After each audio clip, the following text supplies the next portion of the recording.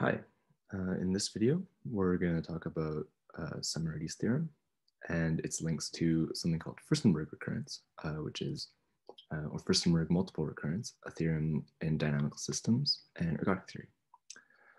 So it's kind of it's an example of this general principle that links theorems in ergodic theory and dynamical systems with more combinatorial statements like Szemerédi's theorem.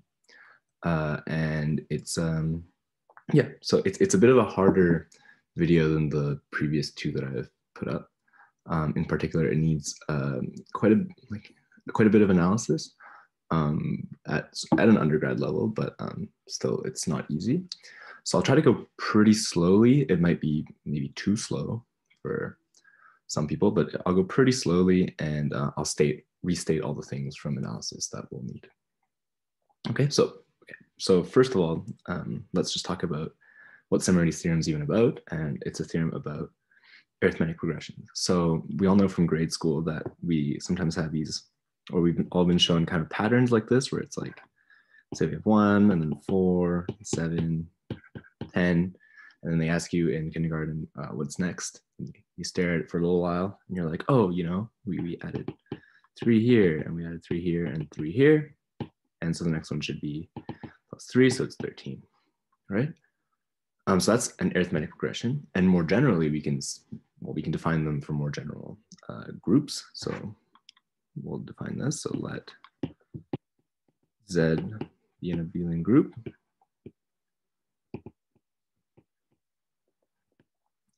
Okay, now if we take an integer, so this Z is the integers, and a small z in the group Z, we let nz be the iterated sum.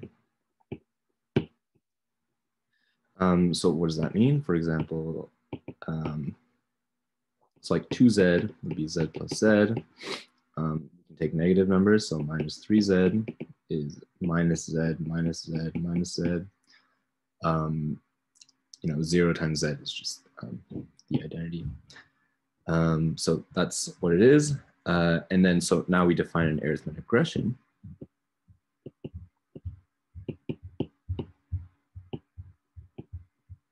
So an arithmetic progression is a set of the form. Let me turn my brightness down. I'm blinding myself. The set of the form a plus r, a plus 2r, and you can kind of see where this is going, to all the way up to a plus k minus 1r. Okay, and so there's some terminology. A is the base point. R is the step, or some common difference. Some people say the common difference. K is the length.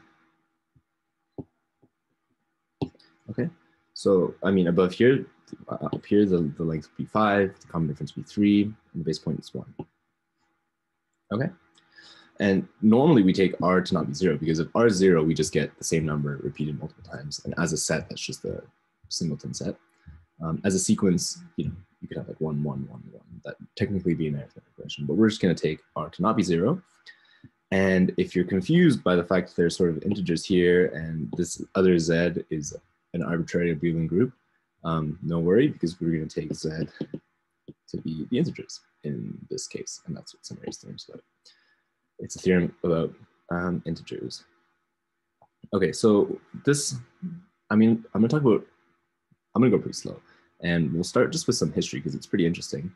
The whole sort of search for arithmetic progressions starts with a theorem of van der Waerden.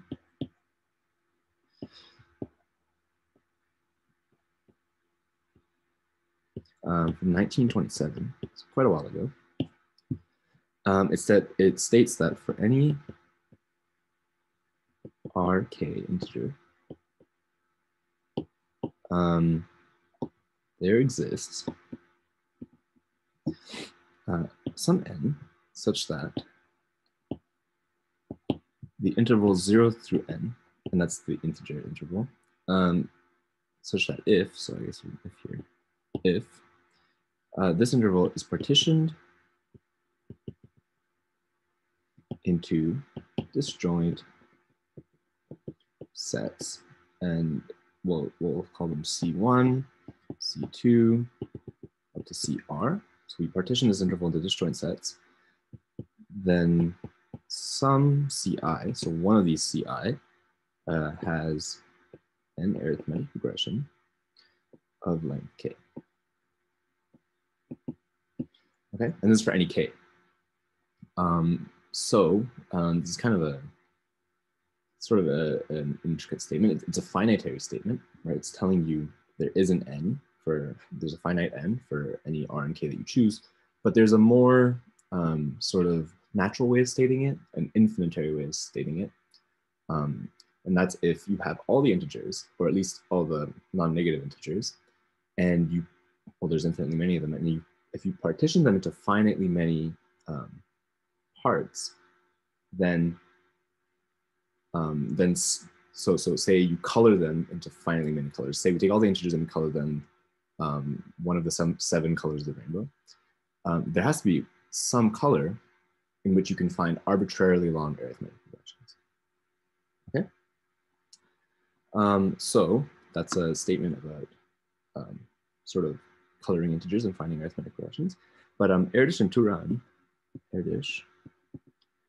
so Paul Erdős, Paul Turan, and Turan, they're 2 Hungarian mathematicians, and they suspect that this has nothing to do with this partitioning. There's nothing special about this process, but it has more to do with density. So we conjectured that it has to do with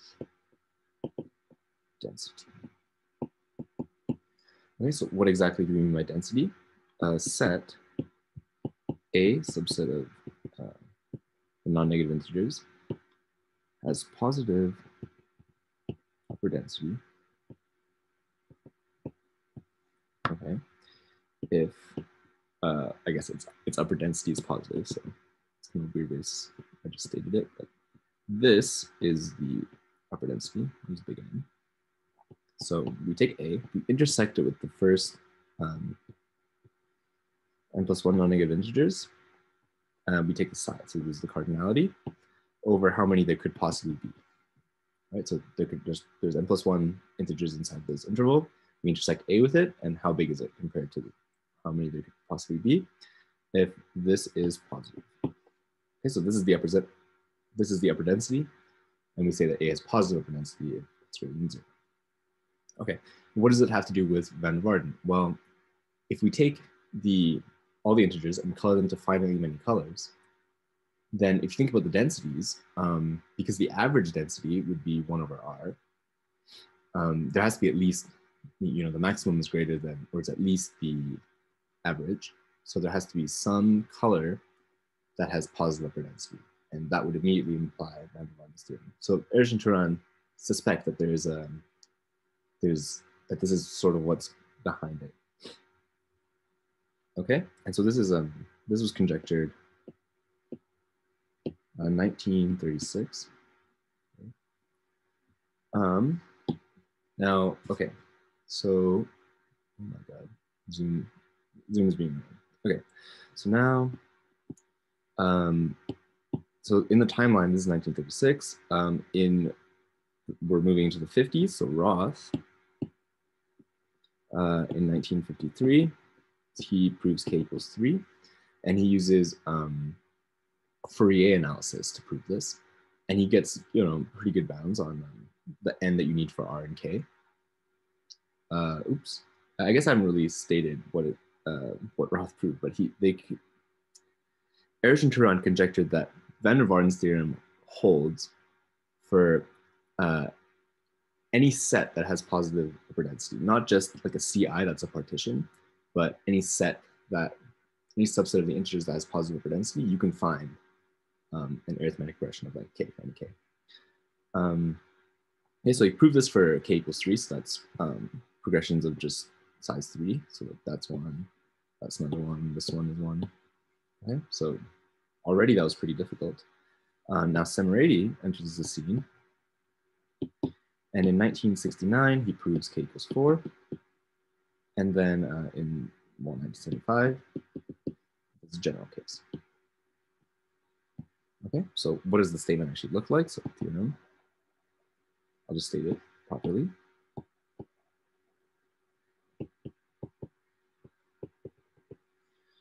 Okay, so we can state it this way. Any subset A of the non-negative integers with positive over density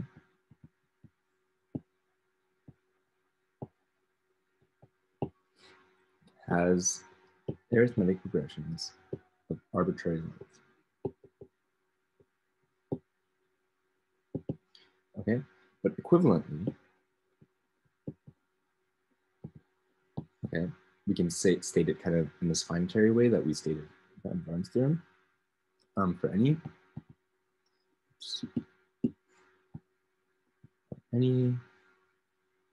k integer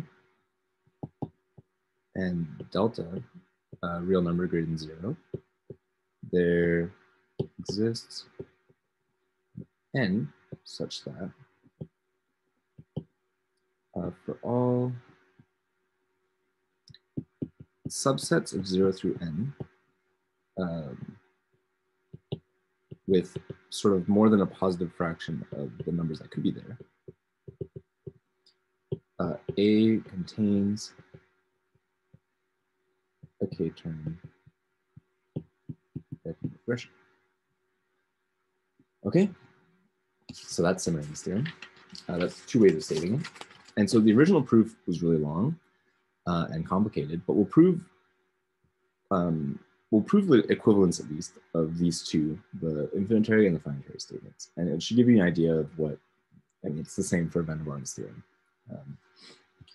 Okay, so proof of equivalence.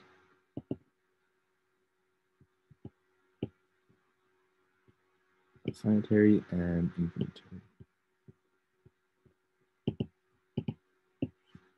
Okay, so the easy way is finitary implies infinitary. And well, why is that? So we assume that, let's assume that the finitary statement holds and let A subset of the positive integers have positive density.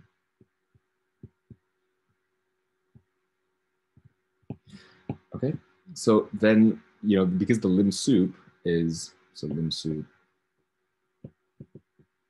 A intersection 0 through n over n plus 1, because this lim sup is positive, okay, so for any, like, in, I guess we'll have to let k be in n.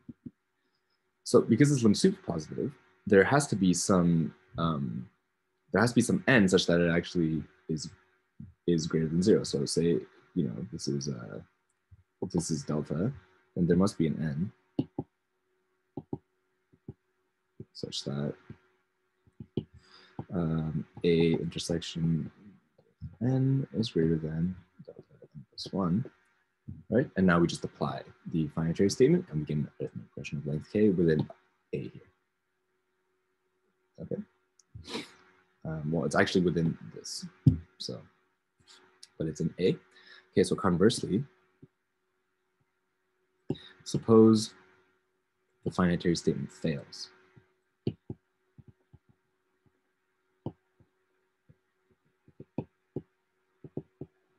Okay, so say the finitary statement fails, then we're just going to systematically negate everything. So then there exists k,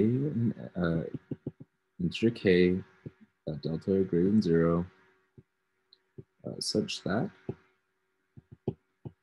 for all n, there exists an an subset of 0 through n with not too few elements. So an is greater than or equal to delta n plus 1. And an has no arithmetic progression. Okay. So what does this look like? So let's say we have, this is 0. These are all the integers. we're saying that there exists an AN for every n. So there's an A1 here. Let's say it's here. A1's here. There's A2 and A3 somewhere.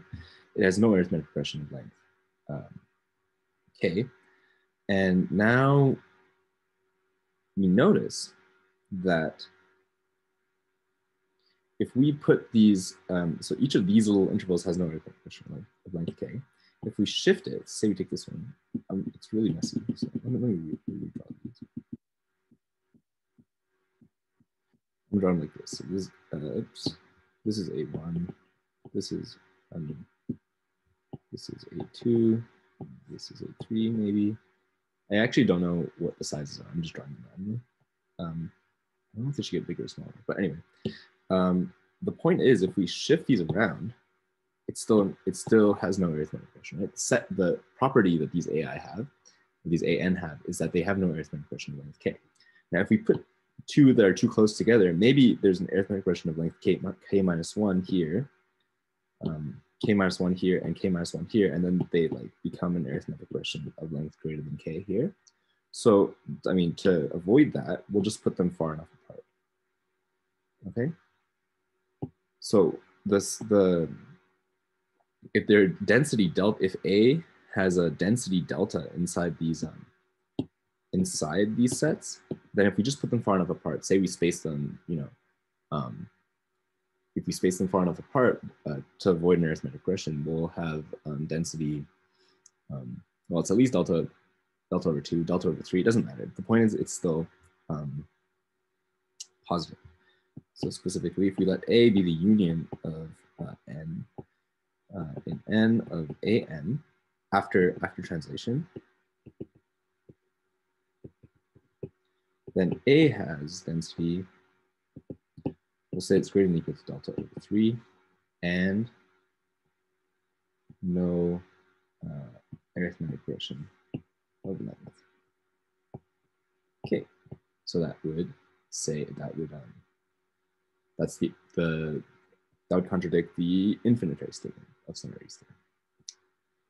Okay, so we've shown, I mean, Szemerédi's theorem is a hard theorem to prove, but we've shown the equivalence of just the two formulations. That should give you some idea about Van der Waerden's theorem. Okay, and so let's we can talk about some bounds. I mean, so I mentioned before that the Fourier analytic proof of k equals 3 has much better bounds than the bounds obtained by Szemerédi in his combinatorial argument. And so this was actually improved by, so Fourier proofs. K equals 4, I think, was done by Gowers in 1998. And actually, the general case is also done by Gowers. I think in 2001, if I'm not wrong. And so now, these are the best bounds. I think they're the best bounds to date. Though the one in the combinatorial argument has an n that's like a tower of 2's related to d to delta and k. So that's really bad. But if we don't care about bounds at all, and we just want to prove the statements, then Furstenberg showed that one can actually use ergodic theory to achieve that. And so that's what this video is mainly going to be about. And to do that, we're going to need some terminology and some theory from dynamical systems. So we're going to let x, f, mu, the probability space. Okay, this means that mu of the measure of the whole space is 1. Okay, and t, a function from x to x, the measure preserving.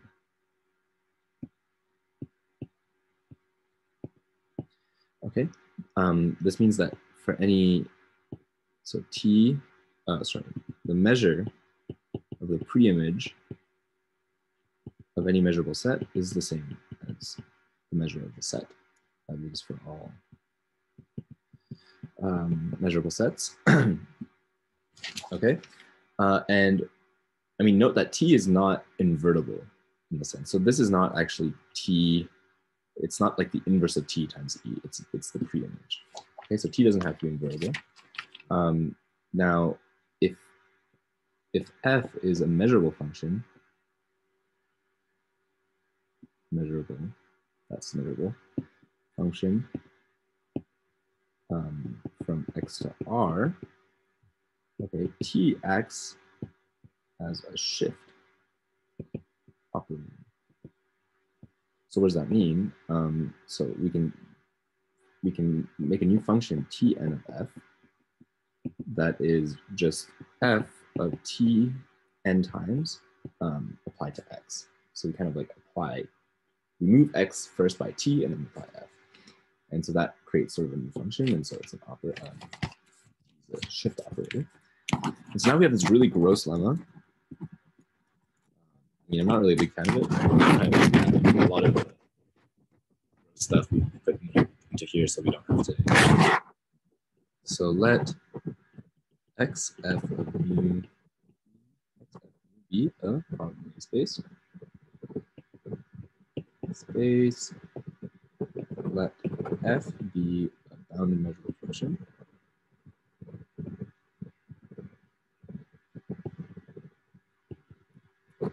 With f has to have positive expectation. So the integral of f over the whole space is greater than 0. Okay, so now we let delta greater than 0 be such that this set G, which depends on delta,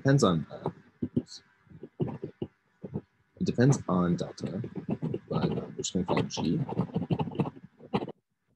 Okay, this set has measure any t measure goes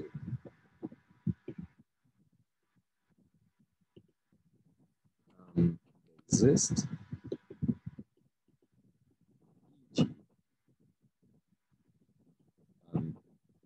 measurable set et with the measure of et greater than or equal to measure such that x set of n and n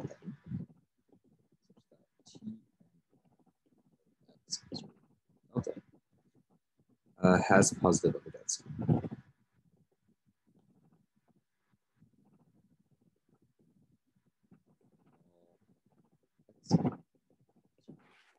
Okay, so this is a very convoluted statement. What is it kind of saying?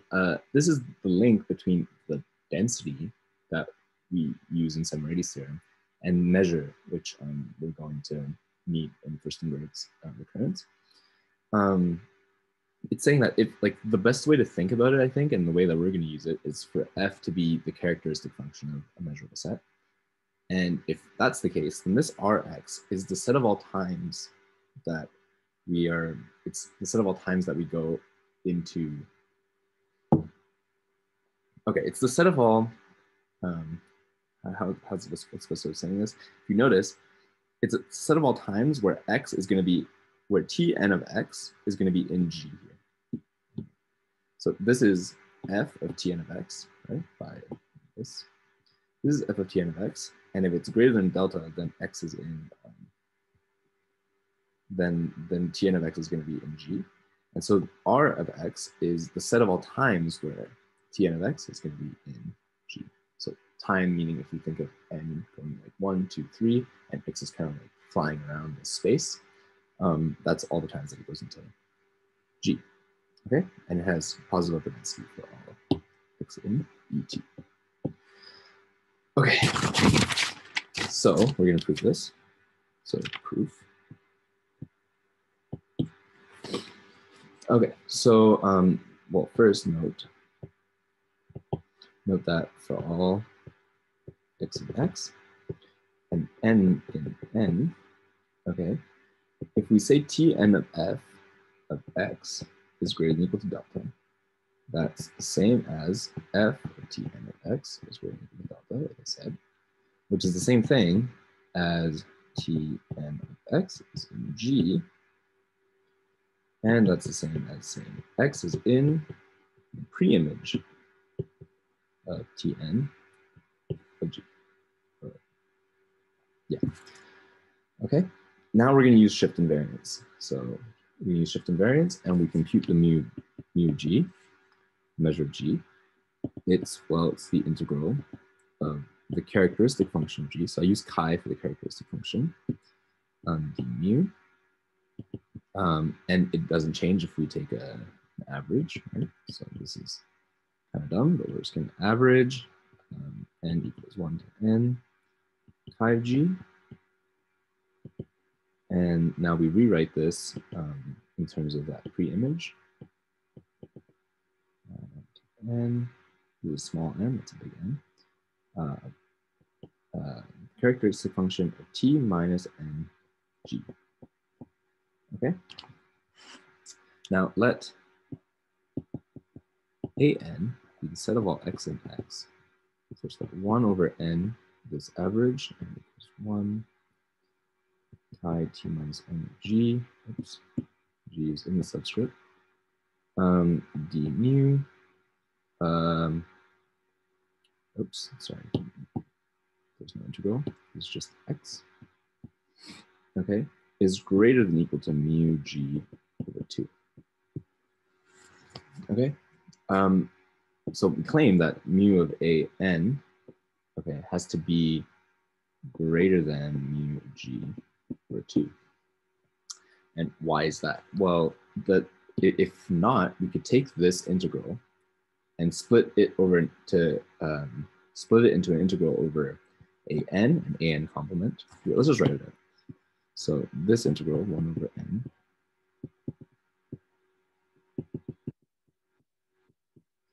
it splits into an integral over an and an complement, and so it splits into an. For an, we'll just, it's less than equal to just 1, right? Because this is 1, so, or it's at most 1. And then over an complement, we actually still keep the thing. So the sum pi t minus n of g. And well, on the left side, we have mu it's less than equal to mu g over 2, which is, I'm saying we're supposing this is fails. And on the other side, we have it's definitely less than mu g over 2 because of what this set even is, right? If it's not in an, this is a less than. And that's less than equal to, or that's equal to g, right? But that would contradict this entire thing that we have up here, because we literally just showed that mu g is equal to that. So we can't have that it's less than, okay? So this is otherwise, I'll put that in brackets. Okay, so we know that this is true. Okay, so now note this lim sup. So there's a lim sup of sets.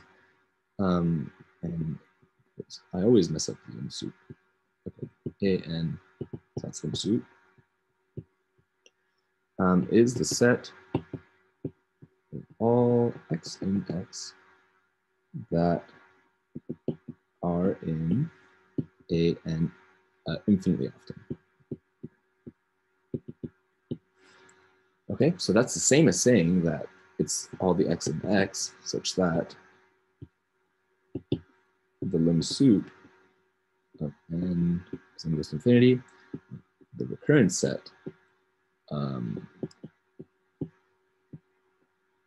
guess this is the one, is greater than equal to mg over 2. Okay. Well, if we take the measure of this lim sup, an, is the same as the measure of the lim sup of set, right? So I'm just writing it out. So n equals 1 to infinity, n equals n to infinity, an. And because all the an have measure greater than mu g over 2, we can interchange the limit on the inside, the limit on the outside, and we'll get this is greater than equal to mu g over 2. Okay, so set t to be soup of n. Okay, so this theorem just said we want to find an ET for any t with this specific measure such that the recurrence set has positive upper density for all x in ET. And we've shown that ET is this lim soup, is the lim soup of this AN that we constructed here. Okay, so it's kind of gory, but that's what we have. Okay, now we can formulate Furstenberg's recurrence theorem. Okay, so theorem. So this Furstenberg, 1977. So Furstenberg must have, I mean, if you look, Szemerédi proved his theorem in 1975. Furstenberg must have read that and been like, I can do that. And just 2 years later, we came up with this. Okay, so let x, f, mu, just put t in there to measure preserving dynamical system.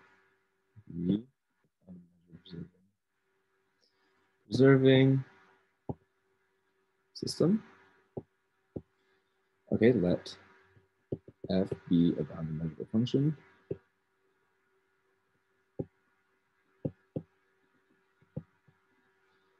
With positive expectation.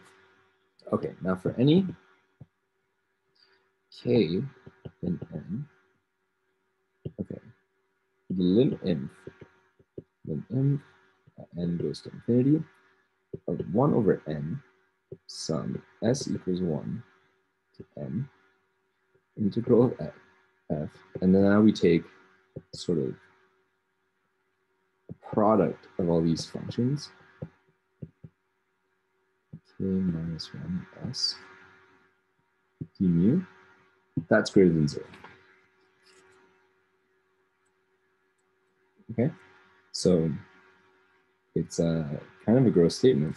It's saying that there's sort of arithmetic progressions in the timestamps. So if you take sort of, once again, I'm thinking of f as the characteristic function of a set, which is what we're going to use it, which is how we're going to use it. But if, say, we have a set, this is x, and this is some set, and then we have, you know, the set of all points, or there's an like, this is where it is at. It's going to walk around.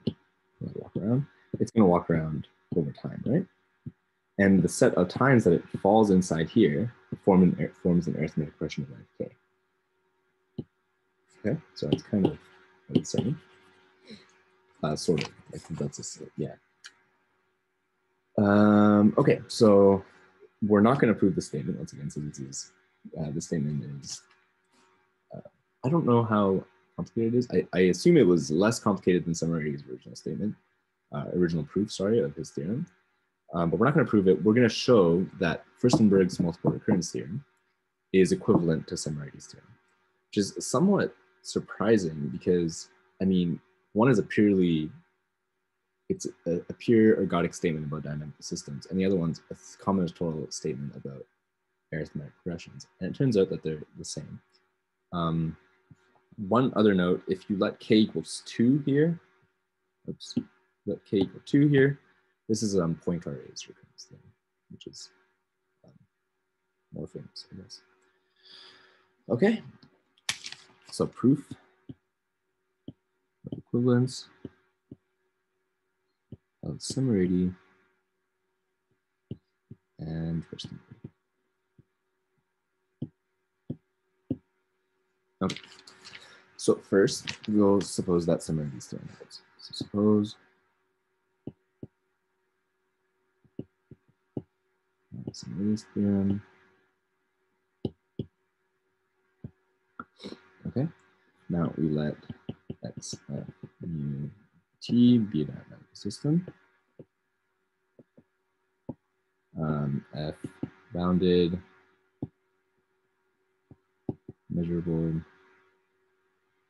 with expectation f. The expectation of f greater than 0. Okay, now let k be an n. We want to prove Furstenberg's recurrence. So we're gonna, just like in the lemma I mean, we want to use the lemma now. So we let delta be greater than 0, and such that the set G, just remember, is the set of all x in x, such that f of x is greater than delta, has mu of g greater than 0. Okay? By now we apply the lemma. Okay? There is set et, remember, with measure of et greater than or equal to mu 2, such that r of x, which is the such that t and f x is greater than delta, okay, has positive upper density.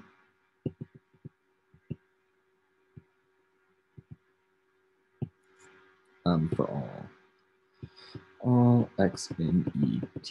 So we've just applied lemma d. That's all we've done. We've rewritten its entire statement. Okay, now we use Szemerédi's theorem because this has upper density. By Szemerédi's theorem,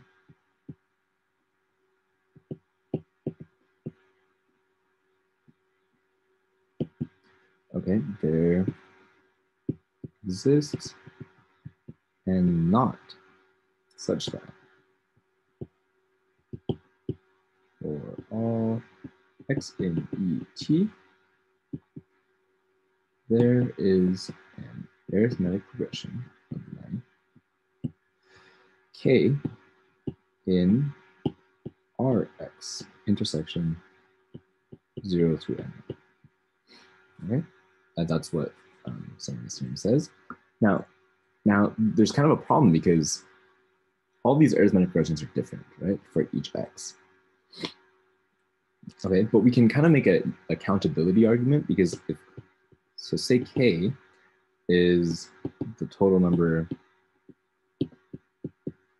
of 8 of arithmetic progressions in 0 through n naught. How many arithmetic progressions can actually fit in there?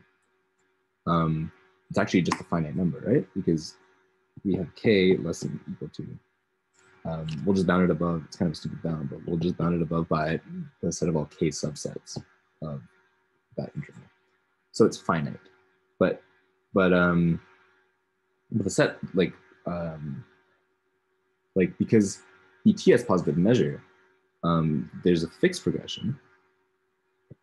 So there's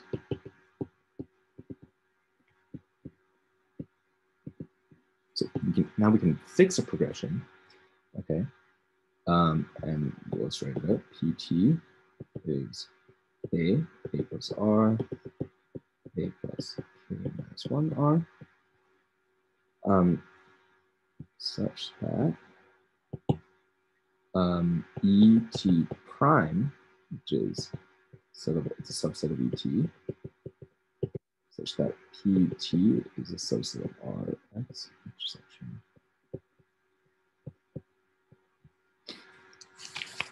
Such that this set has positive measure.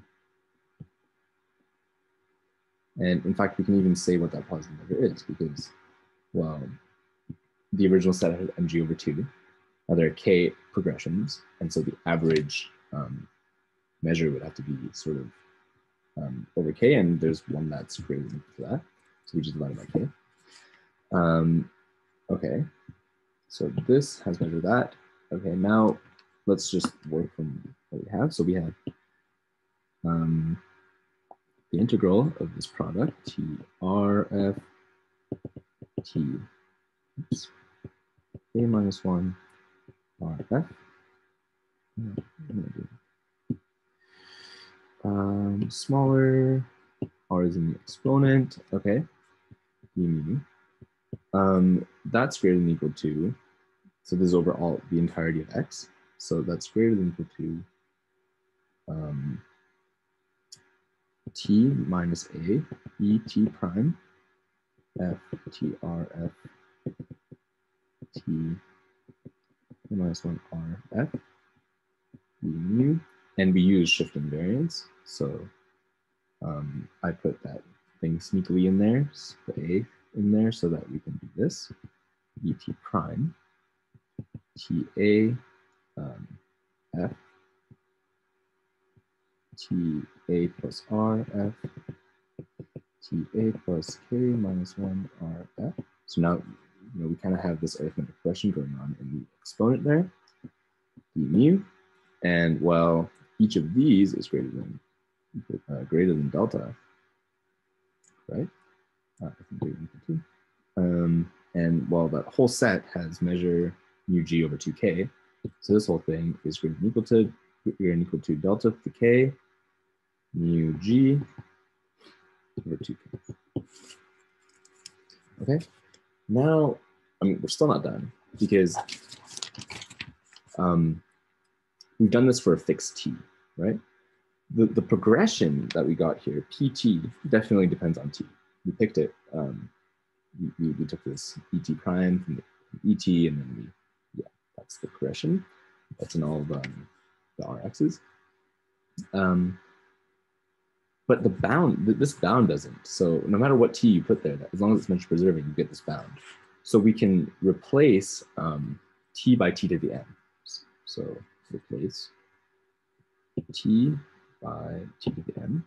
And so what that does is, I don't want to rewrite the whole thing again, but that puts just an m here. There's m there and m there. So r gets replaced with mr everywhere. Okay, and note that, I mean, and so now we note that r is less than m naught, right? Because if we have 0 through n naught, if r was greater than n naught, we'd fall right off the edge of the interval right away.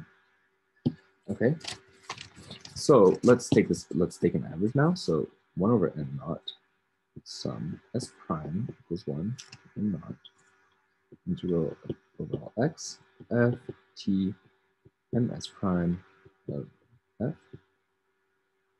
So we're summing now over all r. I mean, s prime is now the r, possible r that it could be anywhere between 1 and n naught.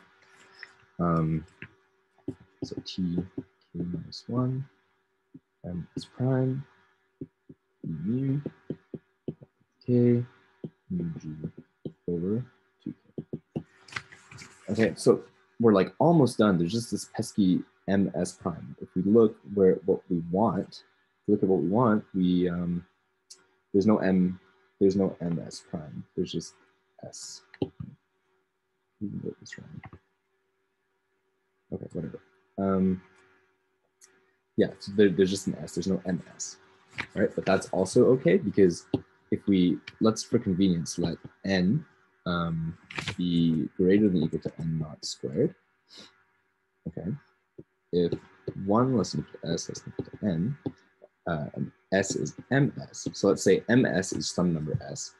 How many ways can this actually happen? How many ways can s be equal to ms? Right? Well, because 1 is less than equal to s prime less than equal to n naught, and 1 is less than equal to m less than equal to n over n naught, right? We chose n so that number of ways is less than equal to min, the minimum of n naught, and over n naught, that's just n naught. That's how we chose n. Okay, so now we have this n naught over n of m equals sum over all n. Okay, now we average over all s prime equals 1 to n naught into f t n s prime f t tk minus 1 m s prime mu, that's greater than equal to delta k mu g over 2k. Now we said, let's rewrite this with s equals m naught. Kind of ran out of space here, but we cross this out, so they're the same. So it's 1 over n. Now we just take a sum of s equals 1. This whole thing, f, t, m, oh, it's just s now, ts of f, tk minus 1, s, f, there's f here, d mu, and that's greater than or equal to delta k mu g over 2k, but we need to divide by n naught, right? Because we said there's n naught ways that there's less than n naught ways that this could possibly happen. And now we're done because it is greater than 0. So we have this exact sum that we wanted. It's not greater than 0 all the time. It's greater than 0 for all r than n, right? Because we picked n naught, n greater than n naught, n naught squared. And that's what we had here because we just have this limit. Okay, so we proved Furstenberg's multiple recurrence, assuming that we have Szemerédi's theorem, and with the lemma that we proved earlier. Okay, so that's one. That's one implication. Now we're going to prove the other implication. So now assume Furstenberg. Okay, so we want to prove Szemerédi's theorem. So let A such that the integers have positive upper. Remember what this means. This means that lim sup n goes to infinity, a intersection 0 to n over n plus 1 is greater than 0. And that's a lim sup. On a subsequence, we can get the lim inf to be equal to that also, right? So we choose n1, n2, and so on, infinitely many, such that lim inf as j goes to infinity, we're going over the nj's. So j over nj plus 1, that's greater than 0. Okay, so now we have the lim sup greater than 0, but the lim sup is greater than 0 in general, and the lim inf is only greater than 0 on this subsequence. Okay, so we're going to consider L infinity of n. So what is this? This is the space of all real valued sequences, bounded real valued sequences, indexed by n. I guess it's n naught. Okay. There's a subspace, so there's of convergent sequences. Right, that's a subspace, and lambda x being the limit as j goes to infinity of xj is a bounded linear functional on this subspace of convergent sequences, right? Because they're convergent, they have limits, and adding limits and scaling limits, you don't get, it's a linear functional. So it is a linear functional. Lambda is linear functional, so by the Hahn-Banach theorem, we want this linear, we sort of want this to work on the whole space L infinity, and Hahn-Banach theorem lets us do that. Theorem, which I'm pretty sure is non-constructive. Hahn-Banach theorem, there is, it's very much non-constructive. There is lambda from L infinity of n to r such that, oops, my writing's getting worse and worse, such that, okay, what we want this to have, it's sandwiched between the lim inf xj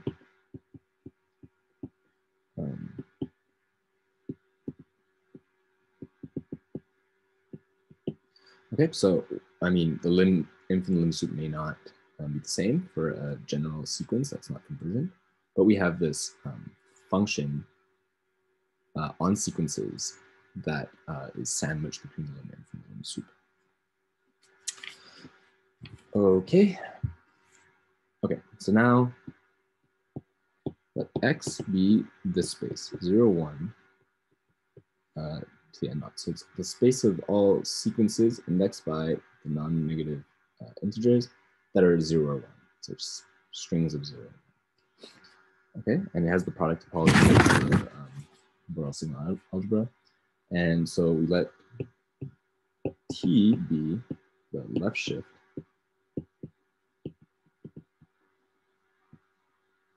it's a left shift operator that says T of X is this sequence, X n plus 1, n.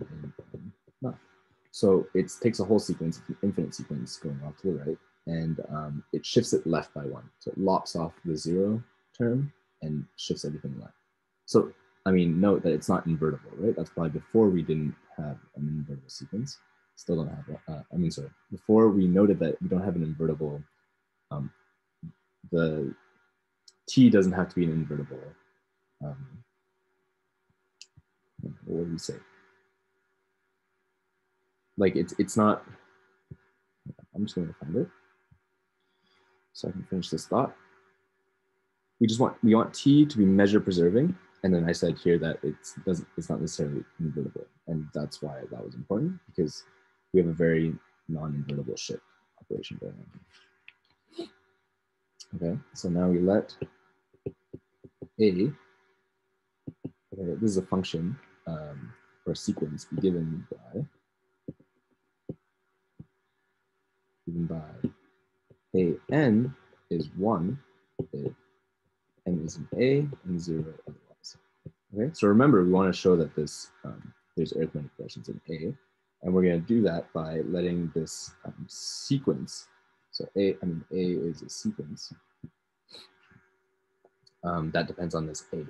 It's 1 whenever we're in A and 0 whenever we're outside of A. Okay, so now for any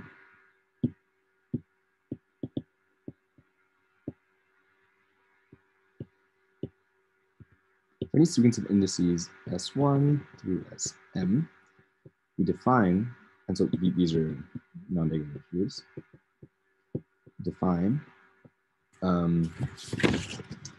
we define a measure on 0, 1 to the n, okay?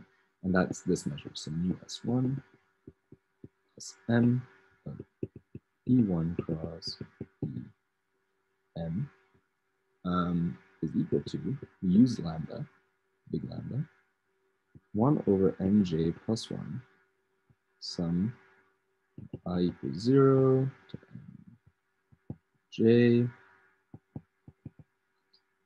Okay, now we take the characteristic function of each of them, and we see a TS1, it's like, here, I'll just write it out in the next one, EM TSM AI.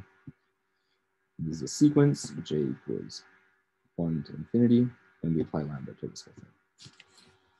Okay, so the EI are subsets of 0, 1. And we're seeing if T applied S times to AI is in E1. So T applied S1 times to AI is in E1. T applied S2 times to AI is in E2. Okay, so, and we're gonna multiply that all together, and we want all of them to be true because we're multiplying. And that's kind of a sequence as I goes to infinity. And this is kind of okay. We need to, okay, I guess there's some technicalities here.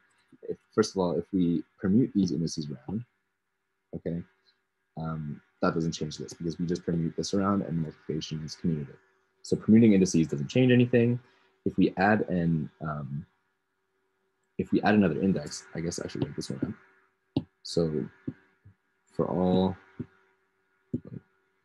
let Sm plus 1 be another index. Now let's write this out. S1, Sm, E1,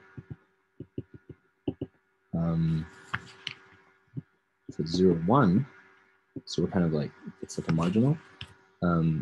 This is equal to lambda 1 over mj plus 1. Same thing, I equals 0 to mj, I1, ts1, ai, to chi m, tsm, ai. And now we have chi of 0, 1.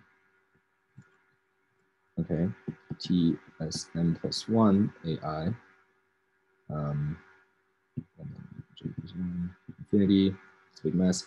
The point is this thing here is equal to 1, right? Because of course we're in the set 0, 1. So, you know, it's just the same as before. So by Kolmogorov consistency theorem,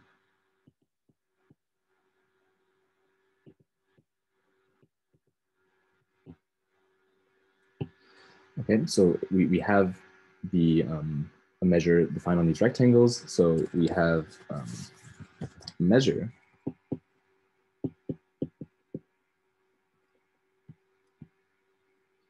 on the whole of X such that for all S1, Sn in 0 and E1, En, subsets of 0, 1. Okay, the measure of this X in X, X S1, E1, X Sn, and En, okay, is equal to the measure of S1, Sn, E1. Because these measures were just on 0, like finite segments. Okay, so what more do we need? We need this to be invariant under the shift t. Okay, and this is kind of well, it's a little bit hairy because, I mean, if we take this mu t minus 1 x and x, x s1, e1, x m and em. Okay, so we want it to be invariant, right? So that's why this minus 1 here, we want to show that it's the same as if we didn't do that. This is actually a set. Okay. Well, if we work this out, it's in all its gory details. We have I equals 0 to mj s1 plus 1 ai.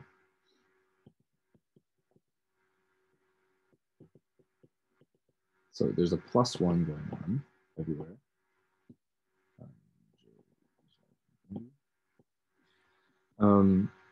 There's a plus 1 here, and we can, I mean, we can sort of express that by just saying that,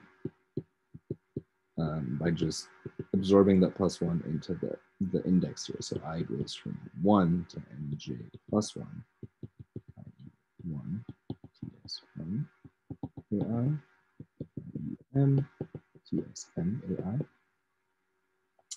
j equals 1 to infinity. And well, this is not exactly the same as what we had before, right? Because before we had sum from 0 to nj. So, right, from 0 to nj. That's before we applied, what am I doing? Yeah, that's before we applied t inverse. But that's okay, because the difference between that, like in the inner sequence, the difference between this and what it was before is no more than, I mean, all of them are almost the same, right? It's just the 0 term has been taken out and we added in the n plus 1 term. So the difference is no more than 1, right? The difference is no more than 1 over nj plus 1. Okay, and as j goes to infinity, that means that these two sequences are going to be closer and closer and closer together. So their limits under lambda will be the same. Okay, I might be hand waving a bit here, but it's true. Okay, so we're almost home. So let B be the cylinder. It's called a cylinder. It's the set of all sequences. All sequences with x0 equal to 1. So all sequences that have a 1 and then anything else after it. Okay, the measure of B, okay, is mu of, yeah, it's mu, it's all x and x, right? Such that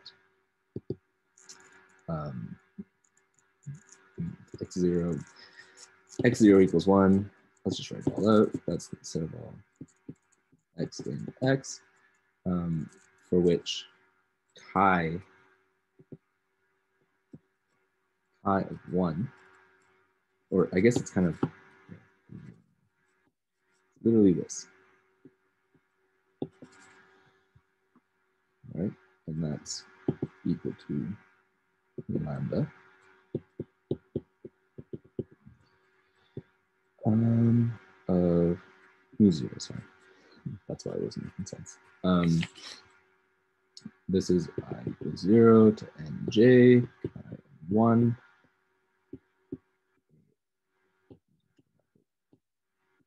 ai,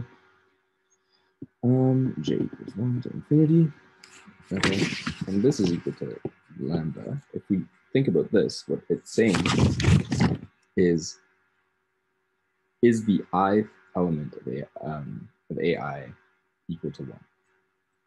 So it's the same as A intersection 0 to nj, or nj plus 1, j equals 1 to infinity.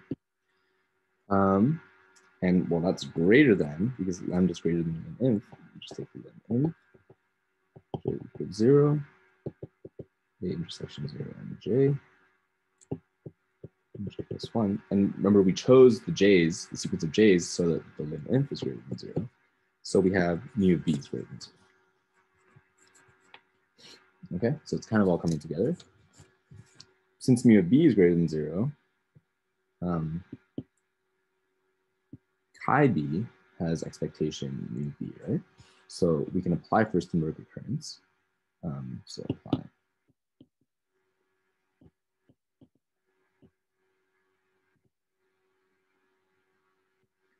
theorem to chi of b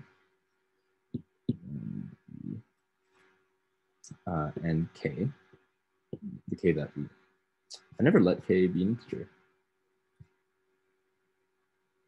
K, let k be an integer.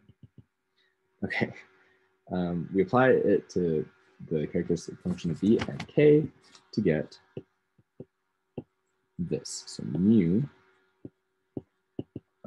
t minus r of b intersection t minus k minus 1 b is greater than 0.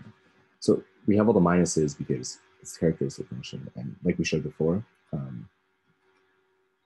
f is chi of b, and we can, when we take it out, it becomes lines. Okay, and a minus s, this is just notation, but we'll just say it'll make it easier. It's a set of all a minus s for a and a. Okay, so we're gonna work backwards. So we have this lim sup j equals infinity, a intersection a minus r intersection a minus k minus 1 r intersection 0 to nj all over nj plus 1. This is greater than or equal to, because lim sup is sandwiched. We can take, sorry, lambda is sandwiched. It's just lambda, the same thing. A minus r, a minus k minus 1 r, 0 nj. Oh, this is over nj plus 1. That's a sequence, j equals 1 to infinity. We apply lambda to it. Okay, what is that if we kind of go back to our gross notation with the characteristic functions? Well, spelling it all out, we have 1 over nj plus 1 sum equals 0 nj chi of 1 ai chi of 1 tr ai, and it's a product all the way up to chi of 1 t k minus 1 r ai. Okay. And once again, j equals 1 to infinity. We apply lambda to all of that. But I mean, how we define mu is, well, it's just mu of the set of all x and x such that x0 is equal to 1, xr is equal to 1, and xk minus 1 is equal to 1. Okay, and this is mu of b intersection t minus rb intersection t minus k minus 1 rb. And like we saw up here, that's greater than 0.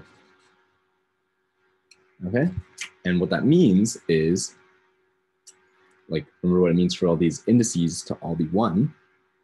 That means that all these numbers, 0, r, k minus 1, r, are all in A after some shifting. So that's why we add, so 0, r, up to k minus 1, r, are all in A after we shift them around. So we add A to everything, some base point that we don't know, A plus r, A plus k minus 1, r, and they're all in A. Okay, so what does it say?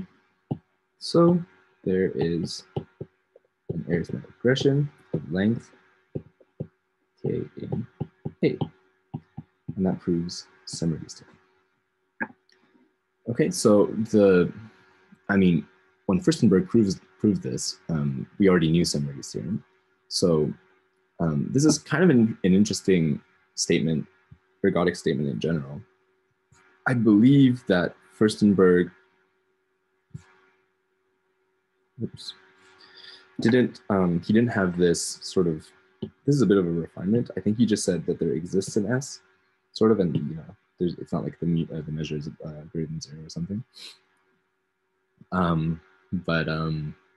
But it's equivalent. Like a lot of these ergodic things, if you have one, you often have infinitely many, or a positive measure, right? And yeah, it's not so much in the statement itself, but what it allowed people to do. Because after 1977, in the 80s and 90s, sort of there was a bunch of, I guess, ergodic theorists ran onto the scene and proved all sorts of combinatorial theorems using ergodic methods. And then it took years later before people started to prove these combinatorial theorems using purely combinatorial arguments. For example, we have the multidimensional Szemerédi theorem, where it's sort of the same as in the integers, but on like the integer lattice and multiple dimensions. You can, if you have any sort of constellation of points up to scaling and translation, you will be able to find it in any positive density subset of, and all sorts of, there's polynomial versions and all kinds of versions of Szemerédi's theorem. And a lot of these were first proved with ergodic methods.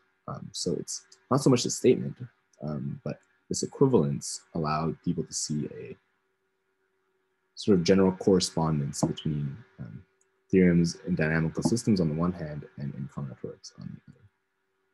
Okay, so that'll be all for today. It is already a pretty long video, and I'll see you next time.